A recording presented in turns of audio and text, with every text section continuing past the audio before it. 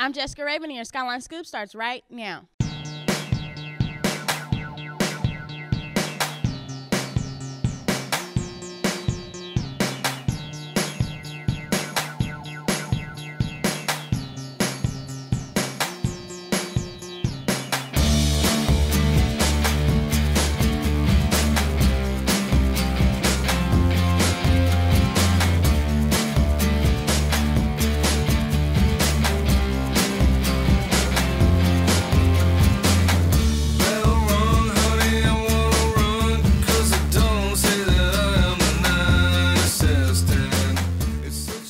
Today is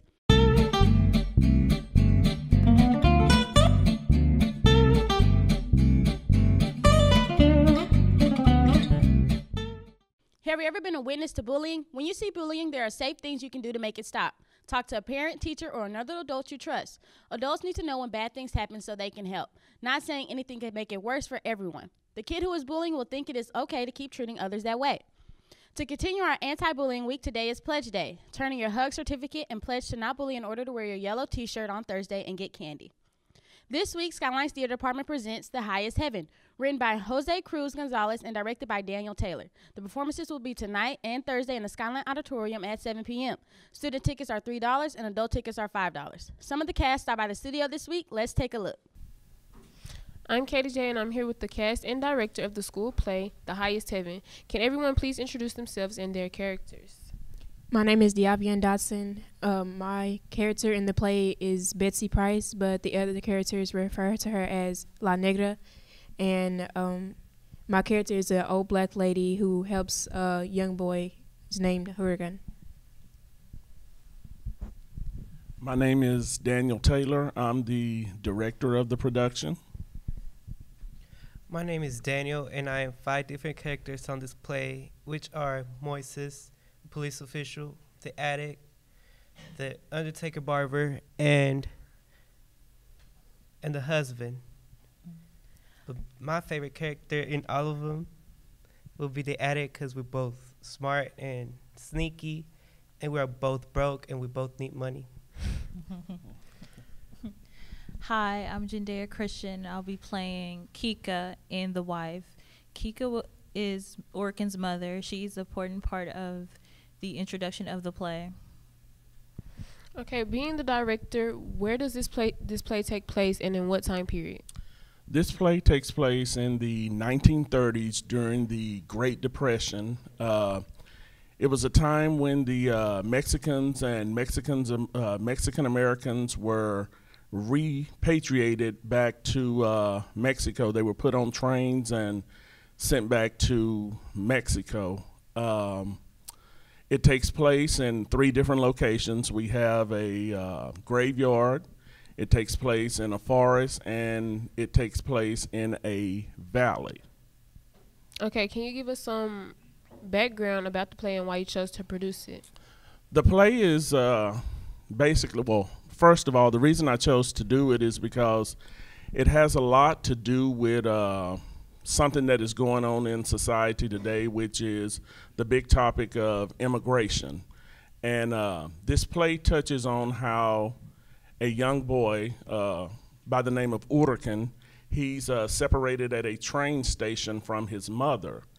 And throughout his trial and error or whatever, he's trying to find his way back from Mexico, back to the States to find his mom and dad. Okay, thank you. Being one of the main characters, can you give us a little bit about your character and their background? My character, she starts off alone, but she finds this boy, and like he follows her throughout the play, and then so they become closer through the play.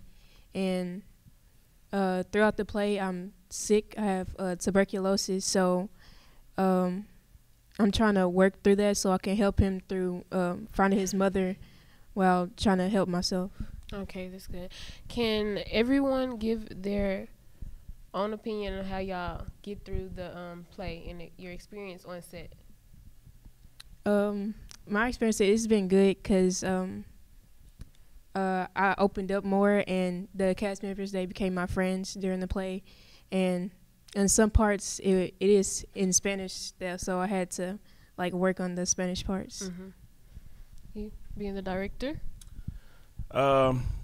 This play was sort of hard. I chose it because I felt like it would be something the children could work with.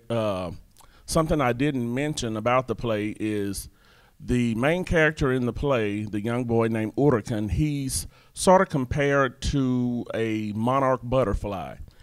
He starts off as a young caterpillar, and as he works his way through his trials and tribulations trying to find his ma and pa or whatever, he grows like the monarch butterfly does. They go into their cocoon, they come out of the cocoon, their wings get stronger. So by the end of the play, we see a drastic change in him. So that's the reason, if you've seen the flyers around campus and you probably asked why the butterfly is on there, it's because the butterfly symbolizes the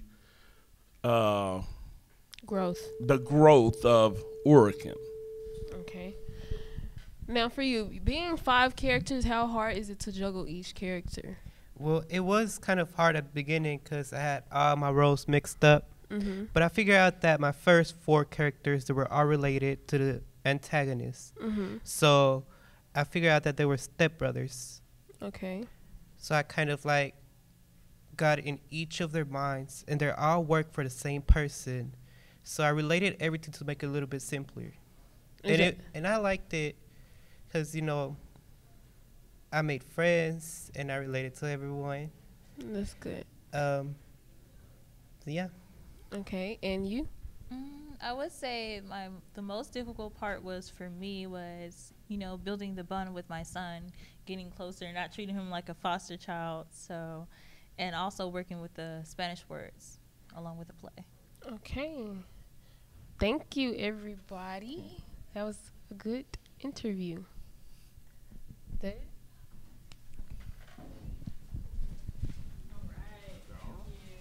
Go take a look at the talented photography collective students' work on display in the G Building downstairs hall near the exit doors. The show features topography, commercial ads, motion photography, and Hispanic heritage photography. Book Club will be meet today after school from 4:30 to 5. They will be starting their new book, Moxie by Jennifer Matthew, in which an unlikely teenager starts a feminist revolution at a small town, Texan high school. Don't forget to stop by the library during your lunch on Thursday and Friday for Miss Horner's #MakeandTape. Come to the center section of the library and make your own slime. Now it's time for your fact of the day.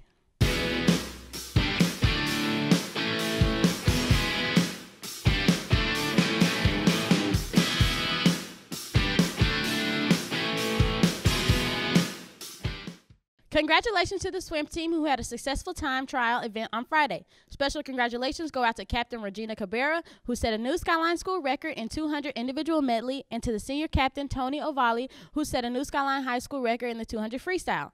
There will be a team meeting in room 304 today, and their first official meet of the season will be Thursday night at Luce Natorium versus Woodrow and W.T. White. Now for your ACE segment. Shortly after this photo was taken, April Starr was diagnosed with vitiligo, a disorder that causes a loss of pigmentation in her skin. And as the condition progressed, so did the bullying. But today, April Starr has a message for everyone who wants to stare at someone who looks different. Take a look. Take a look at this picture. Take a look at this picture. At 5 years old, I was diagnosed with vitiligo, which causes me to lose color in my skin. I've been bullied and teased most of my life, and that breaks me down. I can't walk the streets without kids pointing and staring. I have been called names like a cow and a dog just for the way I look. I found out that people who were supposed to be my friends were laughing and talking about me behind my back, and that made me feel alone. Being bullied is so awful, and I can't believe people can be so mean. I used to cry myself to sleep because I felt like nobody knew what it was like to be different. One day I decided to turn things around. I refuse to let kids call me names anymore because I'm better than that. If you're out there and have been teased or bullied, I want you to use my life as an inspiration. When I look in the mirror, I see a strong, independent young lady. I'm coming on the Maury Show because I'm a survivor of bullying. I'm April Starr, and I'm stronger than the people who bullied me, and I hope others can draw from my strength. Everybody welcome April Starr.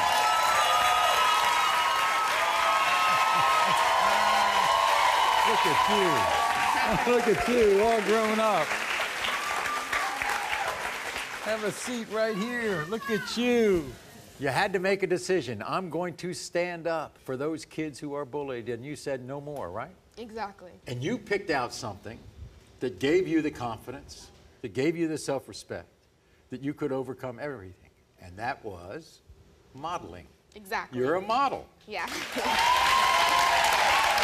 I mean, you've appeared. I mean, you've already arrived. You've appeared in Essence magazine. Yes, I did.